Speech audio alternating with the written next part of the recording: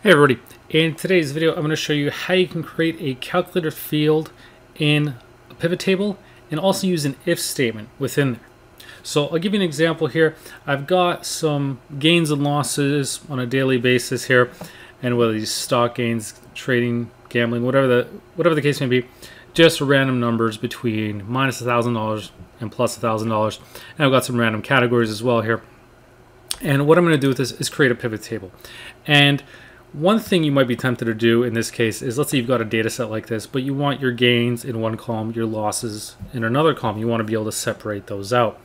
Now, if you're putting the data in a pivot table, the good thing is you can create calculated fields to do that for you. You don't necessarily have to add extra columns in here. Like you could add a column for gains, a column for losses, and say, okay, if this is greater than 0, it goes into gains. If it's less than 0, it goes into losses. But you don't have to do that if you're putting it in a pivot table. So I'm going to show you how we can do that. So I'm just going to insert a pivot table,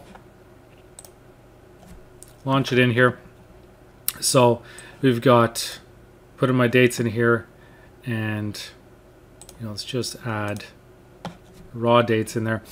And what I'm going to do now is I can click on fields, items, and sets, and click on calculated field. And what I'm going to do here is call this field profit. And just, I can use an if statement right within here. So I can say, okay, if in brackets, and I'm going to double click this field, is greater than 0, then I'm going to select that value. Otherwise, leave it at 0. Hit add and do the same for losses, except this time, if it's less than 0, then it's going to go into this field. Hit OK.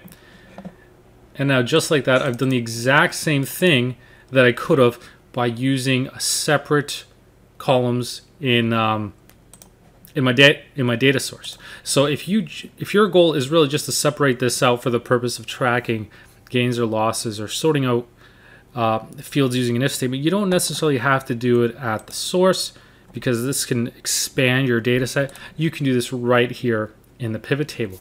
And now the next thing you may want to do is plot these values out. Like let's say you want to have a chart showing your gains and losses and doing that. You can do that through here. So just a quick tip on how you can create calculator fields in your pivot tables, and also incorporating if statements within them.